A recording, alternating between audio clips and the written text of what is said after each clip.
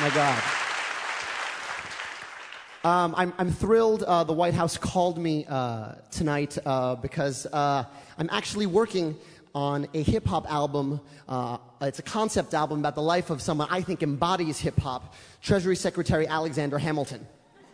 You laugh, but it's true. He was born a penniless orphan in St. Croix of illegitimate birth, became George Washington's right-hand man, became Treasury Secretary, caught beef with every other founding father, and all on the strength of his writing. I think he embodies the word's ability to make a difference. So I'm going to be doing the first song from that tonight. I'm accompanied by Tony and Grammy-winning music director Alex Lacamoire. Anything you need to know. I'll be playing Vice President Aaron Burr, and snap along if you like.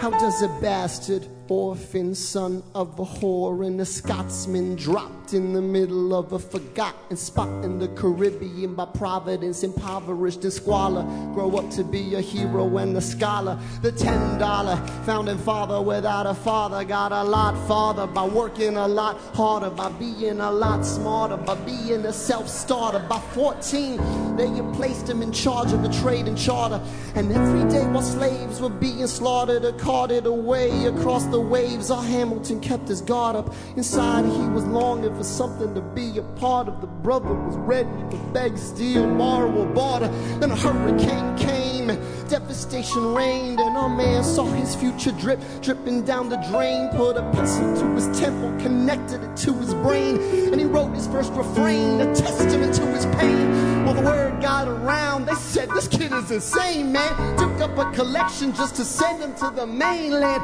Get your education, don't forget from whence you came, and the world is gonna know your name. What's your name, man? Alexander Hamilton. His name is Alexander Hamilton, and there's a million things he hasn't done, but just you wait, just you wait. When he was 10, his father split, full of it, debt-ridden. 2 years later, see Alex and his mother bedridden, half dead, sitting in their room, sick, the scent thick, and Alex got better, but his mother went quick. Moved in with a cousin, the cousin committed suicide, left him with nothing but ruined pride. Something new inside, a voice saying, Alex, you gotta fend for yourself. He started retreating and reading every treatise on the shelf.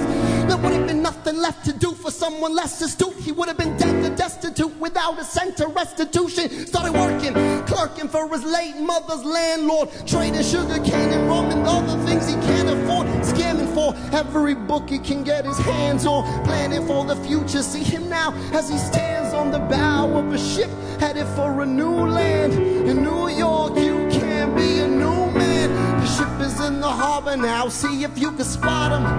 Another immigrant coming up from the bottom. His enemies destroyed his rep, America forgot him. And me, I'm the damn fool that shot him. Alexander Hamilton, we were waiting in the weeds for you. You could never back down, you always had to speak your mind. But Alexander Hamilton, we could never take your deeds from you. In our cowardice and our shame, we will try to destroy your name. But the world will never be the same, Alexander. Yeah, I'm the damn genius that shot him.